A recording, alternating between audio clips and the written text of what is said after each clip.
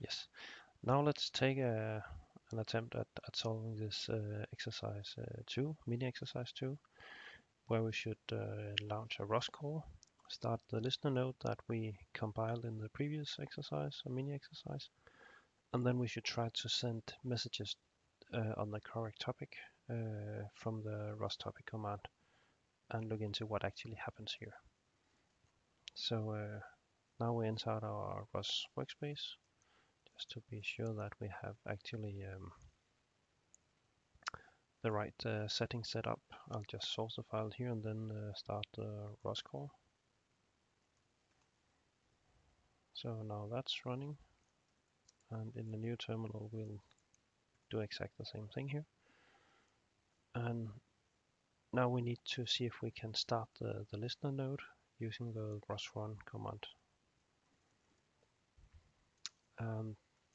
ROS run takes first the name of the package, and then we should specify the name of the executable file that is present there, and in this case it's the Python script that was installed earlier.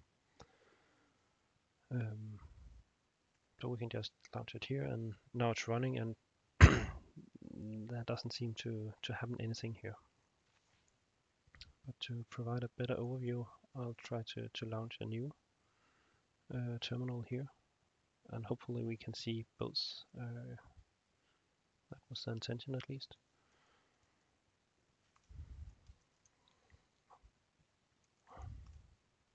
Like that. And to get an overview of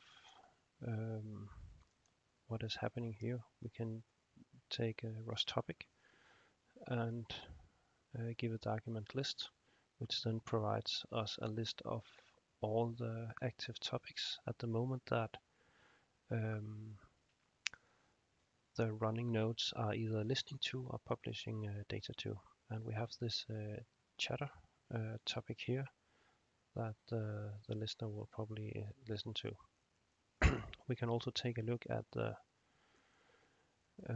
file and see how it actually works. So I'll just upload an editor for this part. Please use a bigger font here,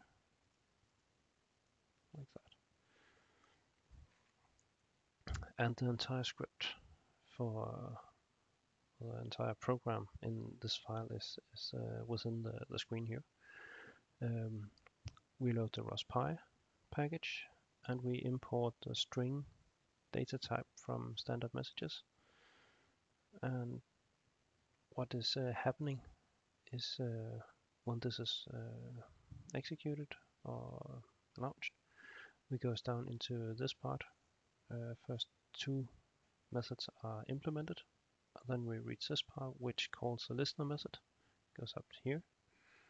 Then we initialize the node with the name listener, and it's an anonymous node, so it is also added an additional part to the name, so we'll have a unique name.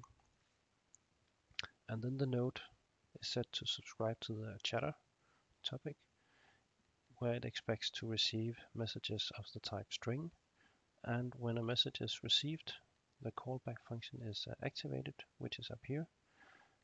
And here it will call the ROS.py log info and put some information about what is being received of data.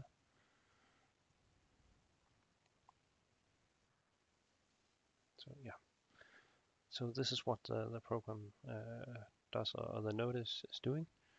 So it listens for data, so we should try to publish some data to it. Then we can do that through the ROS topic and then pub command, and then we need to specify the topic we want to publish to. And if we continue auto-completing by pushing tabulator, it'll tell us the type of the data that can be exchanged on that topic. And finally, it will give us some kind of data string that we can pass around. So we can say hello world